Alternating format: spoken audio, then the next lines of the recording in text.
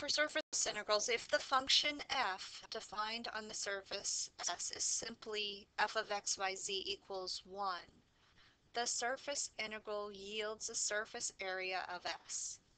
So if you have this double integral S for surface integral of 1 ds, that ends up being the area of the surface. If S is a lamina of variable density, and rho of xyz is the density at the point xyz, then the mass of the lamina is given by this surface integral of rho of xyz ds.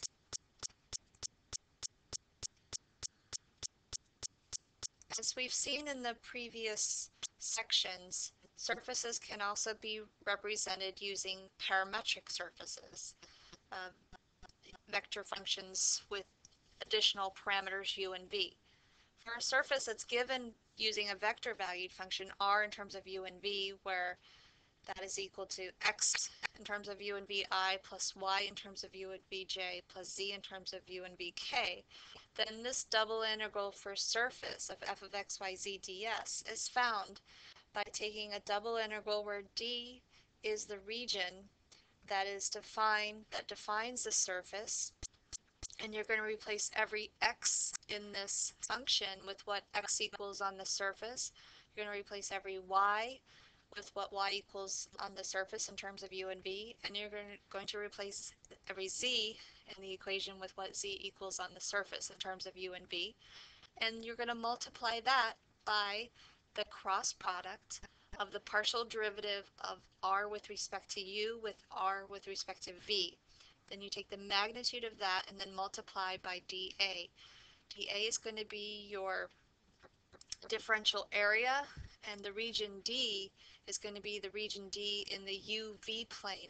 So your bounds are going to be in terms of U and V. So dA would be du times dV or dV times du. In this example, we want to evaluate the surface integral for f of xyz equals xy, where S is the surface. This is a parametric surface. R in terms of u and v equals 2 cosine ui plus 2 sine uj plus vk, bounded by u is between 0 and pi over 2, and v is between 0 and 2.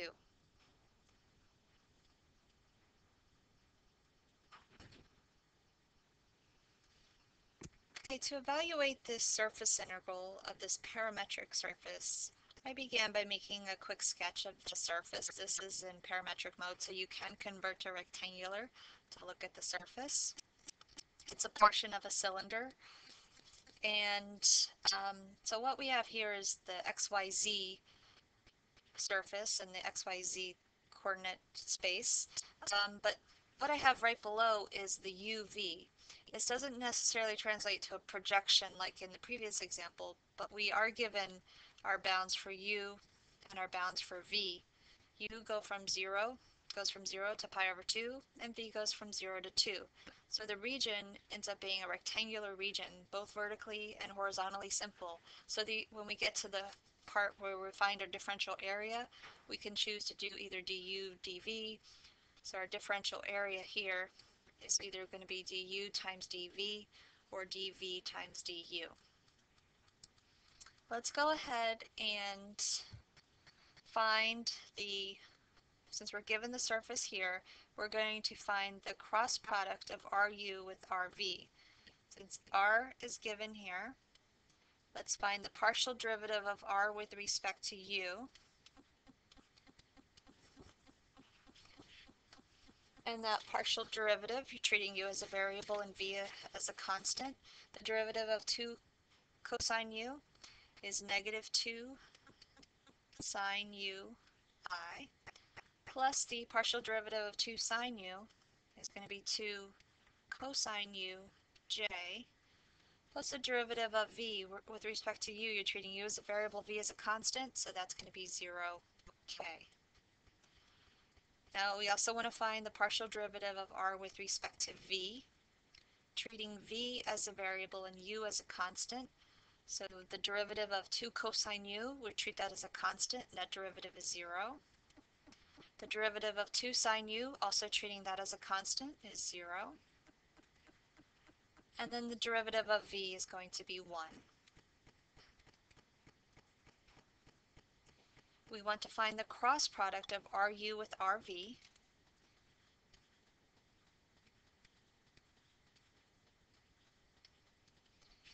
Okay, when you use the method of finding the cross product, you can cover up the I column and multiply across and across to get 2 cosine ui. Cover up that middle column, multiply across and across, subtract, and you'll get 2 sine u, that's our j. And then cover up that last column and multiply across and across, and that's going to be 0k. We want to find the magnitude of this.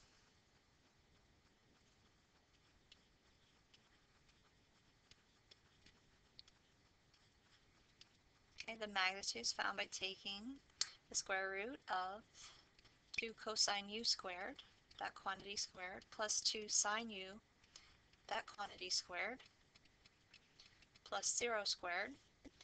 And this is going to simplify actually quite nicely to just 2. Because you get 4 cosine squared u plus 4 sine squared u, and if you factor out the 4, cosine squared u plus sine squared u is equal to 1, so the square root of 4 is equal to 2.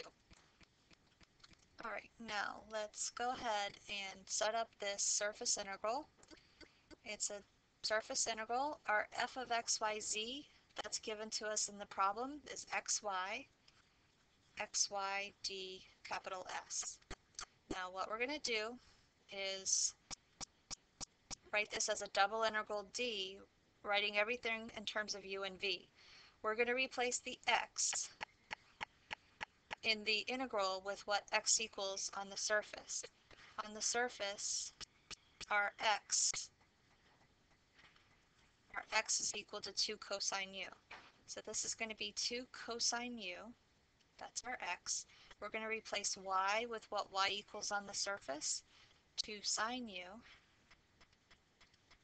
ds. Now ds is going to be our magnitude times our differential area. So that's going to be 2 times dA.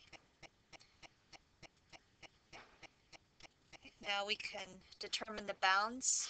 We can either use the order du dv or dv du to get 2 times 2 times 2, we get 8 cosine u sine u. And for our differential area, we can use du dv or dv du.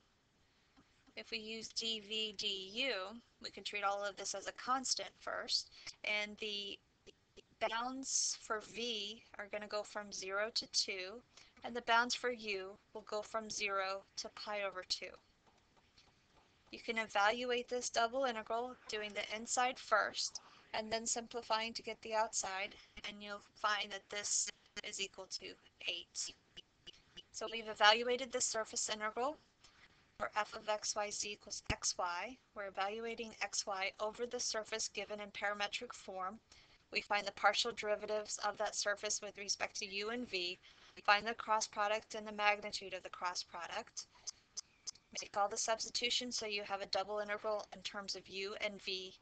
You're eliminating the x and the y, and evaluating the double integral.